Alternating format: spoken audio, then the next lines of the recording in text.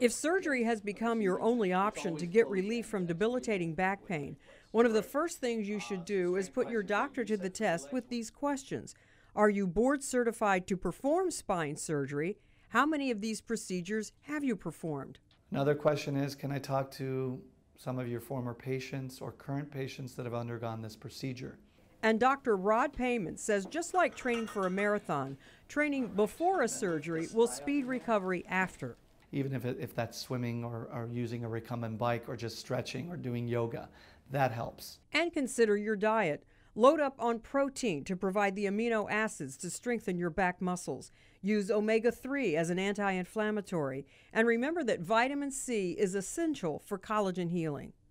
Avoid refined sugars. The amount of sugar in a 12-ounce can of soda has been shown to suppress your immune system for up to 2 days.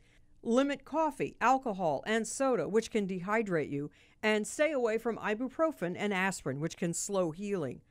Recovering from back surgery can take anywhere from 6 weeks to 6 months, but the sooner you can start walking and keep walking for exercise, the faster you'll heal. I'm Marty Salt reporting.